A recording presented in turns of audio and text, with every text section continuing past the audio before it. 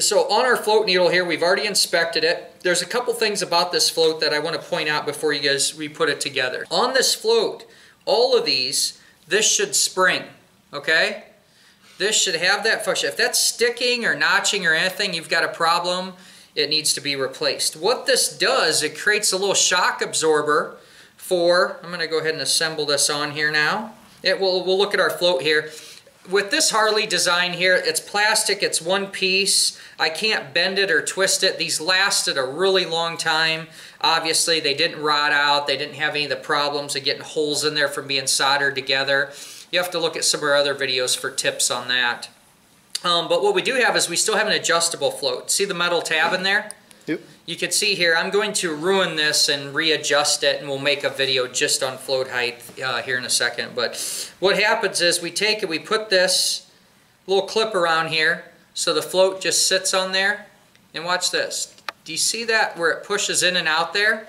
Yep. Now let me put it on the bike. And let's keep in mind here before we get ahead of ourselves here. On disassembly, we talked about this arrow. Okay, and that was the direction that it gets removed. That means that this diameter on this side as compared to this side are different sizes. Does that make sense? So this one here closest to the arrow is actually smaller in diameter than this side. So the pin, you'll notice, will go right in here. Do you see that? Yep. And then on this one, it will not. It's going to be pressure fitting there so that it will not be able to fall out. Harley's the only one I know that did this. We get technicians that are, you know, not aware of this or in a hurry, and if they try to punch this in or out from the wrong side, they're going to break the ear off, okay? But what I've gotten the habit of doing after being introduced to doing quite a few Harley carburetors is I just go ahead and I do a little test fit. This allows me too to see if the bosses themselves are wore out. If they're egg-shaped, is that ever going to be able to shut my fuel off? No, it's not going to work very well. Another thing I'm going to do is I'm going to go ahead and get it wet. And this is something that I think people overlook. There's a chance that that could just stick open for a little bit and just spill a little fuel. So I'm going to go ahead and take my pin here. Now, since I want to show a couple things, I'm not going to fully insert the pin. I'm just going to get it set in there like that for now. A couple different things here. First off, a lot of people might not be aware in your carburetors here, this little plastic tab that's right here, okay, that limits the travel of the float to be able to open. And why that's important is we wouldn't want this to open so far that the float needle could actually jam or stick and then not be able to shut back off when we need it to. I'm going to go ahead here and flip this carburetor over in a position so that you can actually see how it would work on the motorcycle. So what we have here is as that fuel enters into the bottom of the carburetor, this is going to float up and then effectively shut the fuel off and put it at the level that we desire, which is specified in the service manual. If our float level in the set position is like this, this would be a lean mixture, meaning that we would not have enough fuel available. If I bend that metal tab and this sits like this, it's not going to have enough fuel ready and available. Now the bike will probably idle fine, but if you go to give it any throttle and get after it, the bowl will empty of fuel so fast it can't replenish it, and then you'd have a big stumble. Make sense? Now let's go the other extreme. Let's say we're way up here. Now for up here we're going to be rich. That means too much fuel is going to be available, and we're going to end up having raw fuel be able to leak out of that emulsion tube and go down into the engine. That's undesired, creating a rich mixture. So we've got a measurement and a procedure to follow through, and that's what I'll demonstrate now. All right, continuing on here, this is where we get into a lot of trouble, is that when you look at the service manual, at first appearance, especially a lot of metric manuals, what we're trying to do is we're trying to adjust this. Do you get that? We're trying to adjust this measurement here. So right now we got to remember we're working upside down. That would be an extremely rich condition. Almost all carburetors, when this is set correctly, this will be 90 degrees or parallel with the carburetor body. Okay, there's that plastic seam, yep. And then the body of the carburetor here, how they're equal to each other. Mm-hmm. So this is obviously too low and this is too high. So our goal is to end up somewhere along here, but the problem is that does not mean in this position. Okay, how this is actually adjusted, you're supposed to just get it where that dampener in the float valve, remember that I showed you earlier? Watch this. Do you see how that bounces? Yep. Okay, watch what happens when I just let the full weight of the float go down. Do you see how it sinks down? Yeah. So it looks like it's way out of whack. If I adjust the float here, I'm gonna be off. There's absolutely no doubt about it. So we're gonna go ahead and do it right, and we're gonna do it wrong. I'm gonna just see how it was to begin with. So let's zoom back in here. When I just get that to,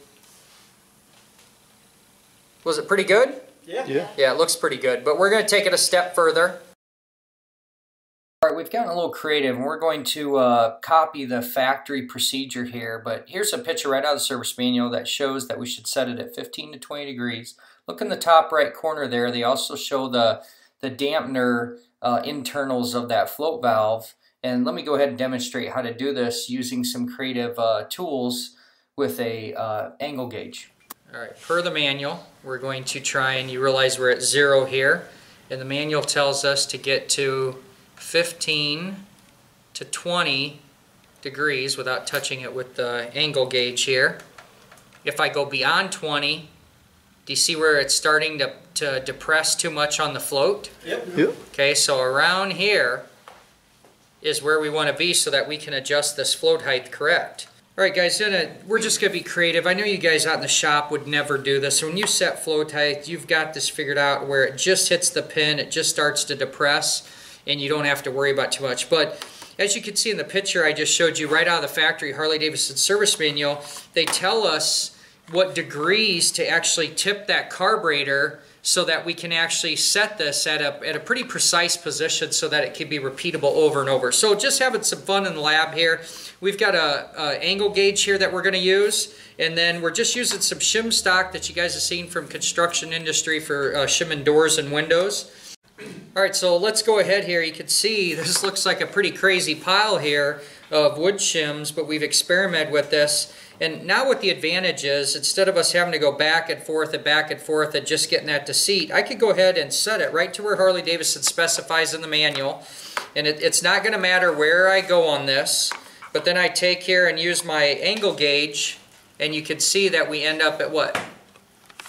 17, 18, something like that? Yeah. Let's go all the way to the top, see what happens here. Doesn't change, right? We're just on that ramp. So this is kind of a cool way that we can now go in and use the spec on the Harley-Davidson service manual to determine if this float height is rich or lean or what we have going on. So we got two different ways that we could do that. The old school way that we see a lot through a lot of carburetor tools is this little guy right here. Is I could go ahead, and there's a scale on here, and you'll see here that this is actually in millimeters, because that's real common that we use in the motorcycle and the power sports industry. That's what this tool is from. So I could go here, and per my service manual, I just went ahead and looked it up. I've got 10.5 to 11.51 millimeters, and then I also have it in thousandths, okay? But real quickly, if I just go in here and I go to 10, okay, and I go right between 10 and 11, I'm going to be within spec, aren't I? Yep. So now look at what I get to do real quickly. I could take, and I'm going to preset this tool up on the base here. That's what these two legs are. Okay. I'm going to go back to my little stack, and now that this tool is set up, what I could do is see if my float height is actually set correctly. And do you see how I'm actually depressing the valve? Yep. So my float height's not correct. Brass floats, if you will, can be all bent and twisted up. And so you actually have to check both. If I have a float that's like this, whatever the lower one is going to shut the fuel off sooner. Okay. On this one, it's plastic in one piece. I wouldn't be real concerned about it. But if you're using this on those brass floats or anything else, you want to flip it around and check both individual floats. So let's get back to this guy. Okay, so now we've determined that we've got a problem, so we got to think, well, how can we adjust this?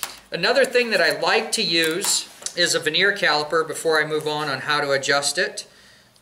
So we go ahead here, our vernier caliper, I could go ahead and make it metric. Check this out. If I just switch this over real quick, 448 thou. Okay, 453 would be the max, so either one of those are good. Now I could just go ahead and lock this down just with a little bit of light pressure and watch what I could do with our vernier caliper, because we already have this tool, so it's nice and handy. I can take it here and I could just go across that edge and check and see how we are. Okay. Now do you notice how it's not pushing it down? Mm-hmm. Yep. What's that telling you?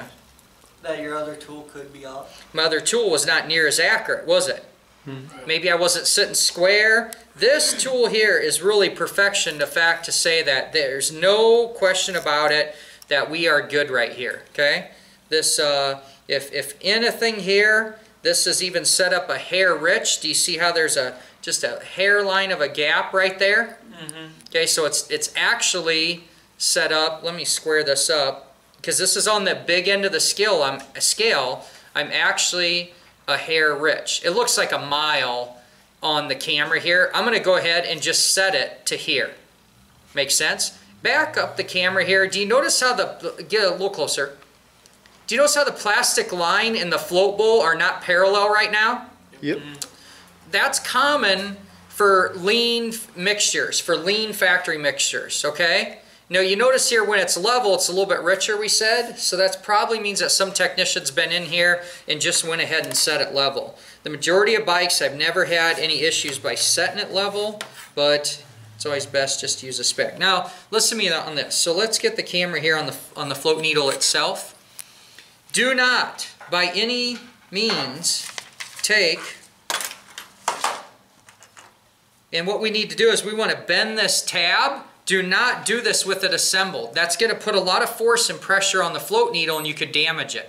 Your best bet would simply be to pull it out, get like this, get in here and either bend it up or push it down, and then do what you want to do with it, okay? I'm going to go ahead and while it's apart here, I'm going to violate it. I'm going to go ahead and push this down. Sometimes you're going to do this, you're going to go, oh, I went the wrong way, so look what happened. I went way the wrong way, didn't I? Yep. Now watch this. Do you see how that bounces on that dampener? Watch what happens when I put it straight here. Look at that. Doesn't it actually look?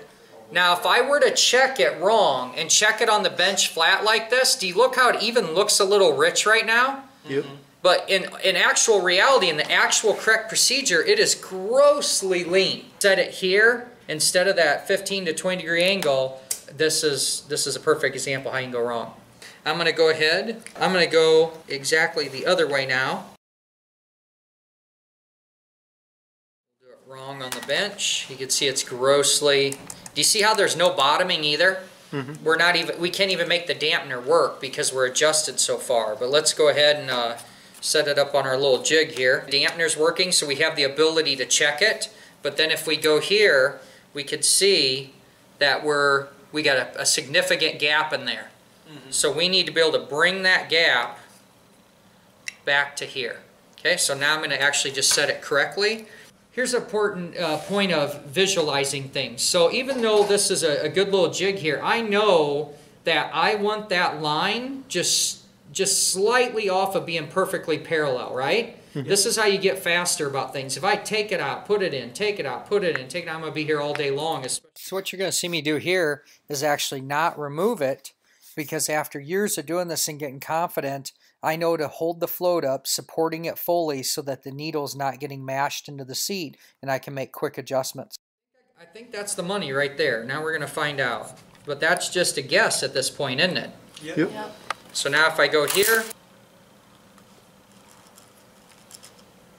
okay, I'm a little bit lean, aren't I? Okay, so then I'll just split the difference.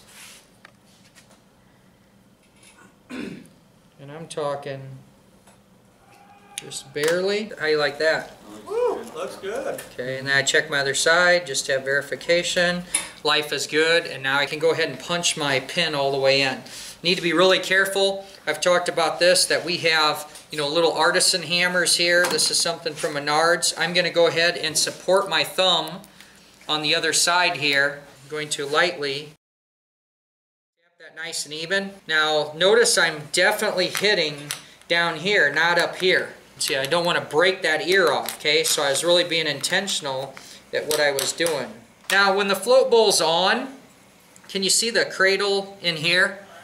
That pin just has to sit in between those. So before I move any further forward, I'm going to go ahead and just give it a quick little test fit to verify that the bowl will actually slide on. If your pin isn't on far enough, this might drag and catch, and then you'd know, hey, I got a little bit more work to do. That is how you set float height.